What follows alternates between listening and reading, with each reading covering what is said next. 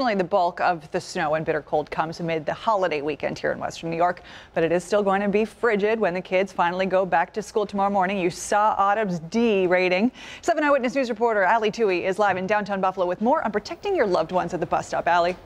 Well, Ashley, I'm certainly glad that I have a hat and some mittens on because it is cold, actually downright uncomfortable out here. The wait at the bus stop tomorrow expected to be no different. That is why health experts are urging you to keep your kids inside as long as possible until that bus comes. Otherwise, make sure they are layered and cover hands, feet, the head, and even their face if you can.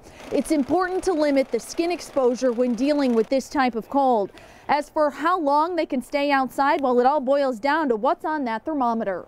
If it's over 30 degrees out, it's okay for children to be outside playing, but of course we should still check in, make sure that they're staying nice and warm every 15 to 20 minutes. When we get to about 15 to 30 degrees, we should really be limiting the amount of time they're outside and leaving that to just brief periods. And really anything less than 15 degrees, we should keep everything indoors. So schools aren't likely to close tomorrow because of the cold weather, but it is best to be prepared. Stay with 7 Eyewitness News for the latest on closings and delays. Katie and Ed will be on the air beginning at 4:30. You can also have the latest information available at your fingertips using our WKBW app. We're live in Buffalo this evening. Allie Tui, 7 Eyewitness News. Thank you.